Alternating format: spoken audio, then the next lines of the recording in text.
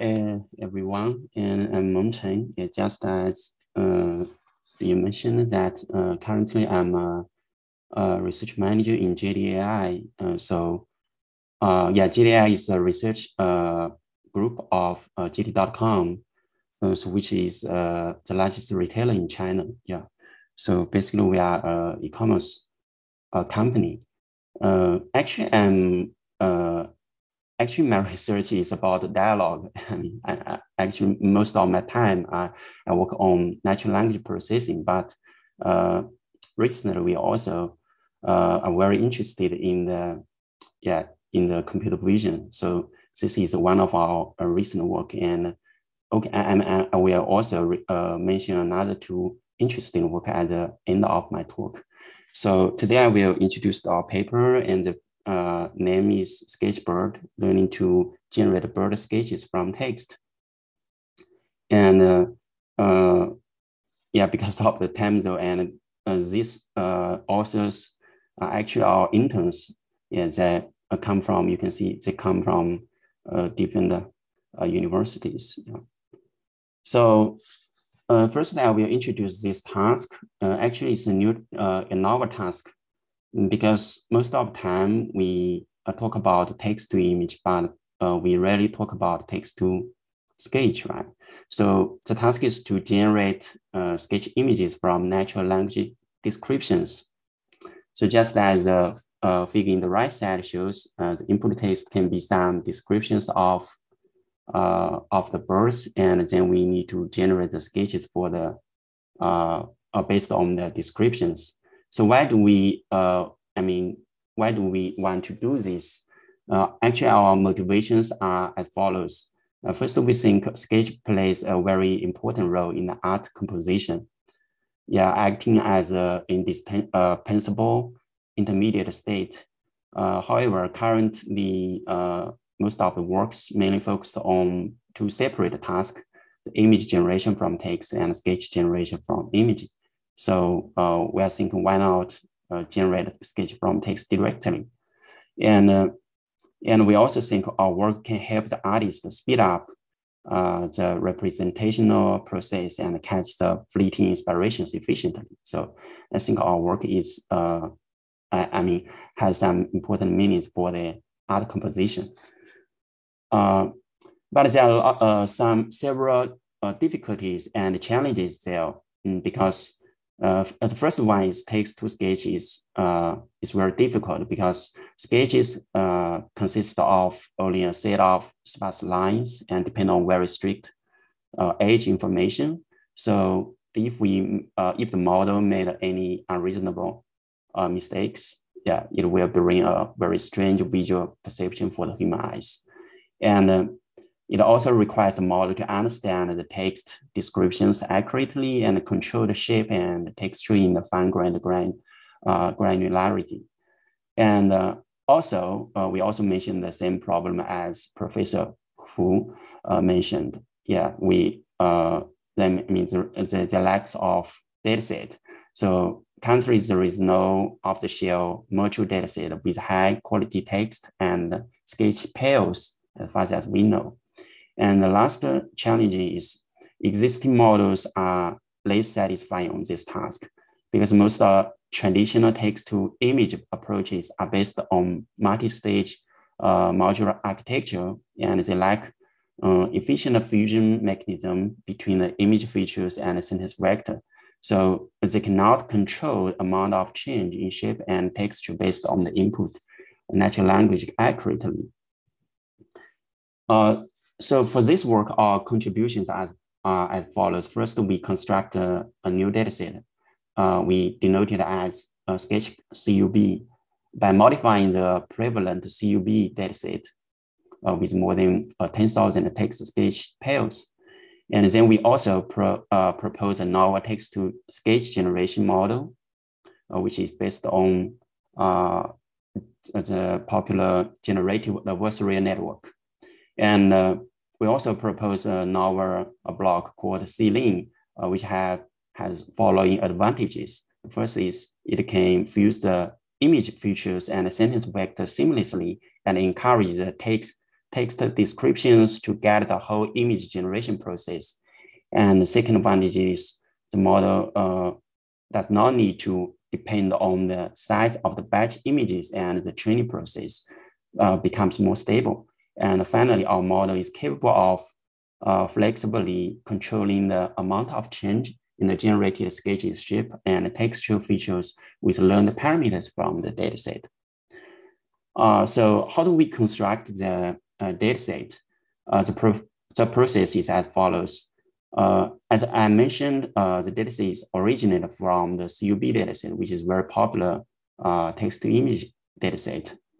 But the original dataset, the descriptions have lots of words related to the color, and so it's not friendly. It's not friendly for our task, because we know that Sketch, Sketch does not have any color. It all have black, white, right? So we need to modify the first. We need to modify the natural descriptions for each image by removing the color description words and rewriting some text based on the content of the image manually. So just as figure in the right side shows, for the example C, actually we manually rewrite some of the text. We invited 15 annotators to finish the job. And then we apply an open source holistically nested network to transfer the realistic images into the sketches. And finally, we will remove those sketches images that are not easily identified or of low quality. And this is the statistics of our Sketch CUB dataset. Yeah. So this is a detail of our model. So the architecture of our model, is showing in this figure. I will introduce each component in details. First, the text encoder aims at learning the feature representations from the natural language descriptions. Here we use the bidirectional STM network, and which is fine-tuned by attention gun with our dataset as text encoder. So to avoid discontinuity in the latent data manifold with limited data, we augment the sentence vector, with a random vector eta. Then the augmented sentence vector S is further connected with a random vector Z as initialized input sketch feature to the network. And then the generator has two inputs. One is the sentence vector from the text encoder, and initialize the sketch vector. So just that the line shows here. Then the initialized sketch vector is firstly fed into a fully connected layer, and the output is reshaped to a sketch features. It also includes a designed upsampling block, which consists of fully connected layer reshape operation and two convolution layers to generate a sketch feature map. Then 5 CLIN fusion blocks are implemented to fuse the text and the image features seamlessly.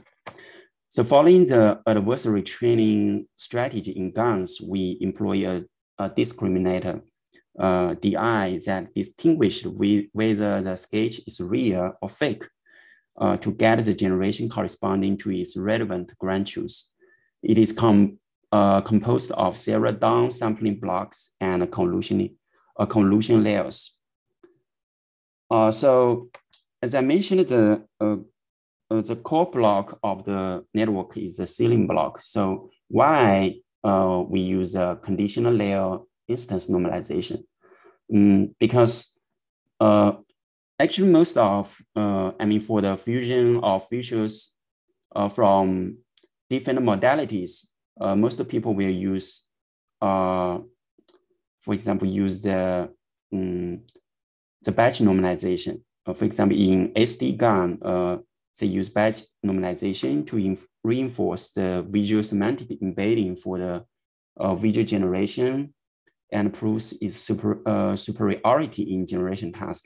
But here we think the batch normalization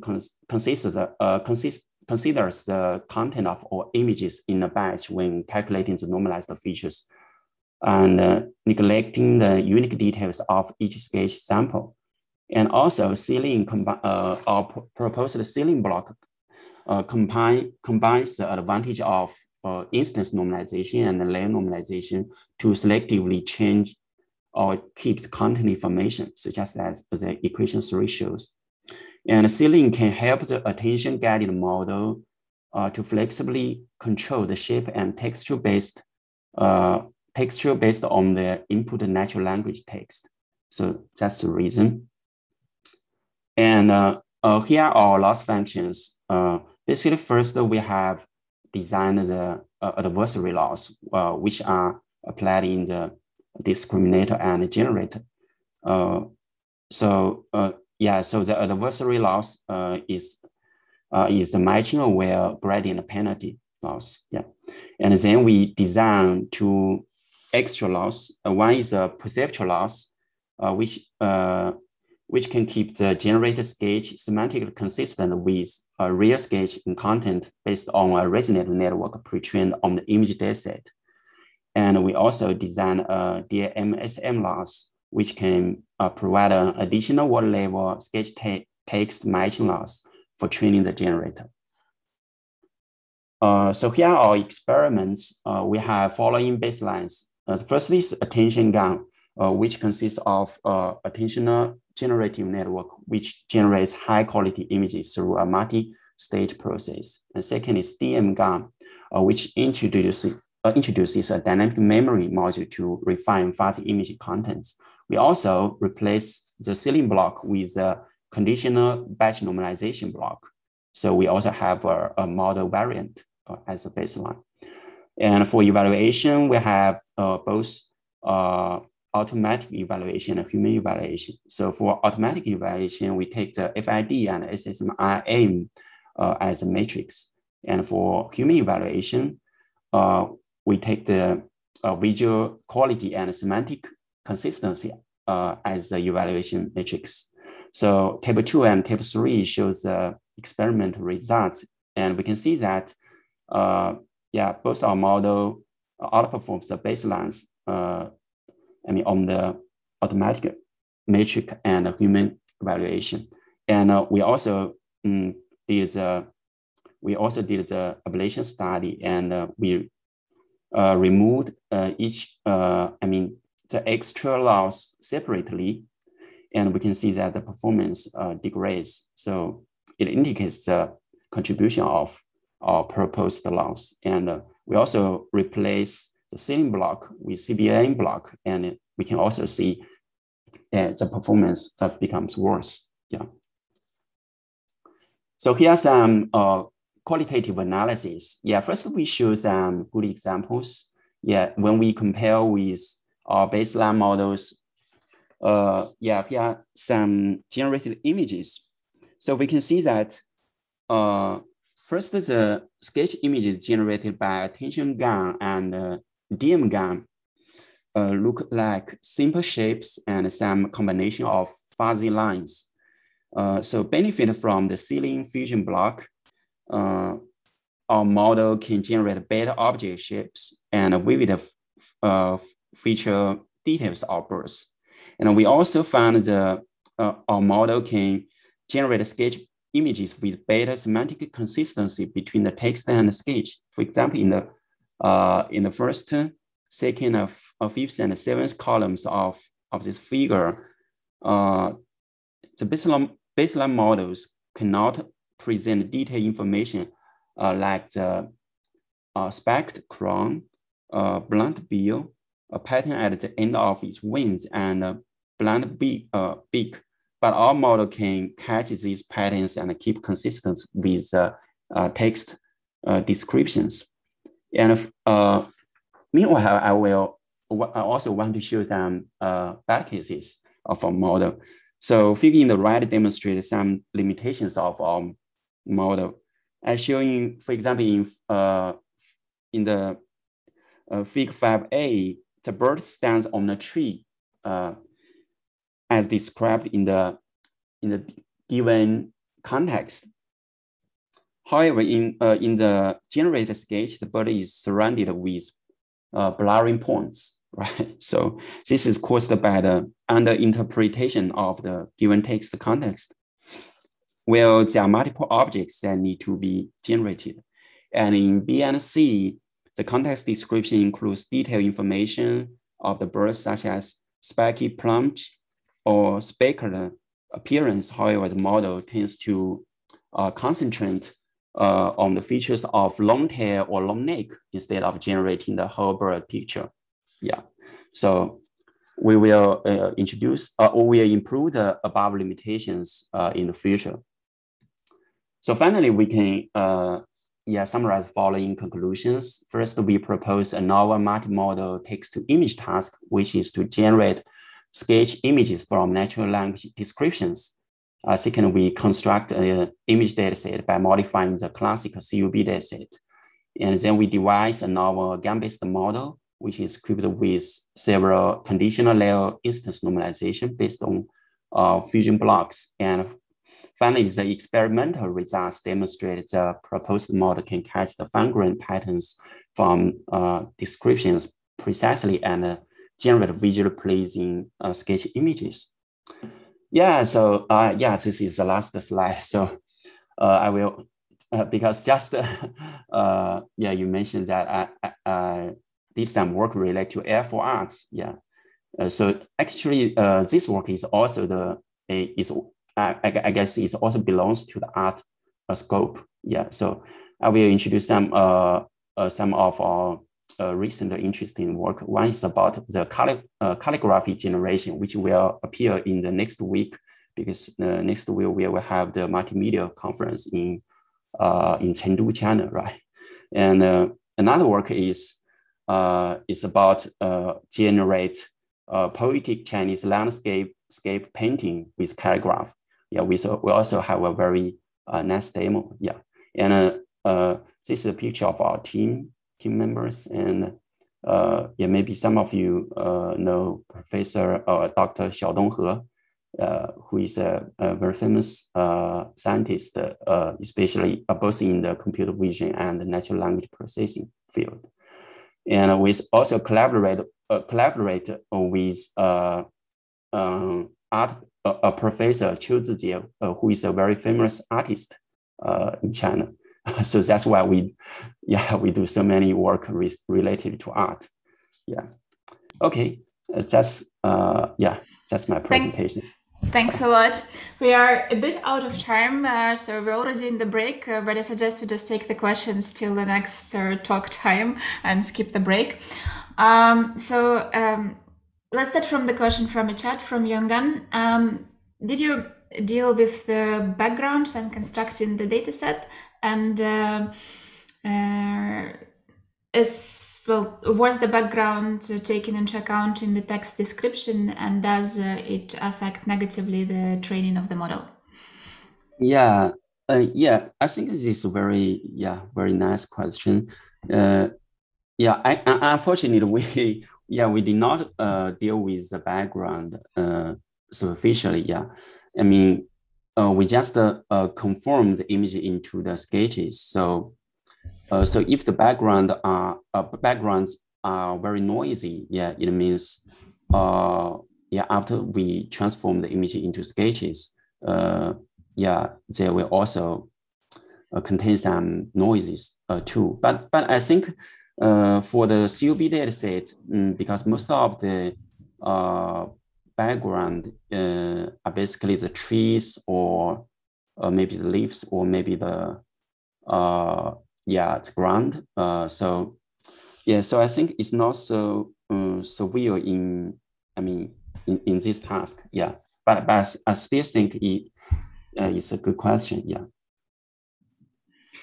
I have a few questions. I think some of them I will leave to the panel discussion, and one are So you proposed this network having in mind generation of sketches, but did you try to use the same network for generation of images from text? And did you see if there is improvement for image generation if you do the same, if you use the same architecture? Sorry, you mean we want to generate the image with this Architecture? Yes, with your network so architecture. So you mean try this approach in the image-to-image task, right? Text to image. Text to image. Yeah. But our work is yeah.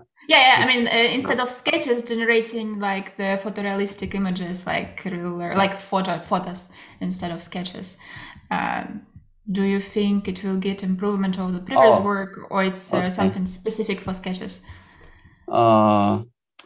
Yeah, I think it can. Yeah, I guess it can bring some gains because basically ceiling block is designed for catching the catching the similarity between the text and the images, right? So it's designed to fuse the text representation and image representation seamlessly. So I would think it will still work for the ordinary text to image task. Yeah. Yeah, we have. I think we need to try that. Maybe, yeah, maybe publish another paper. Yeah.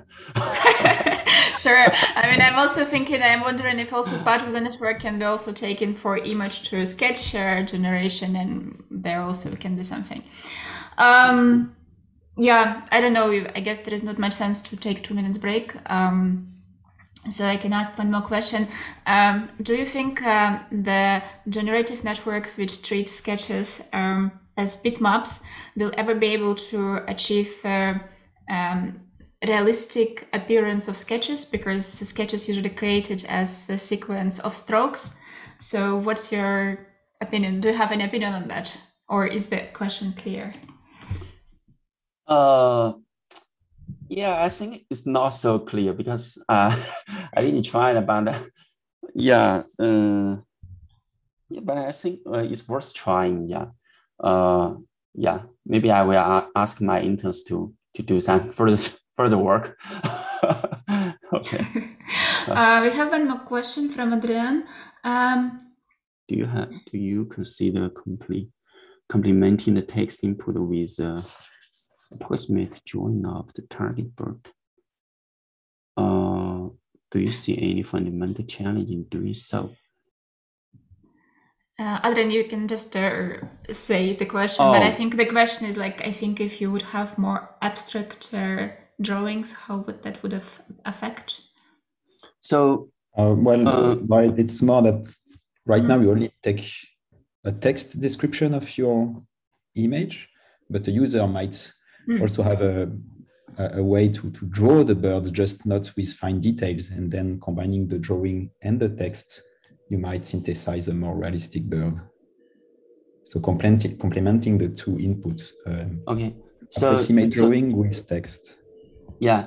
So I understand that you suggest to put both the text and the draft image as input, right? Yeah. Actually, exactly. yes. Actually, we did an experiment in the original paper when we submitted this paper. We just put the text and the sketch we generated as input, and I try to generate the colorized. The image with color as output. So we want to show that our model can can handle the both the text and the image as input. But finally we removed that section because we think it's far from our motivation, and so we did not include it in this paper. Yeah, but the effect is not so bad. Yeah, maybe I should put it in a hidden slide if I know you want to show the results. Yeah. Okay, thank you.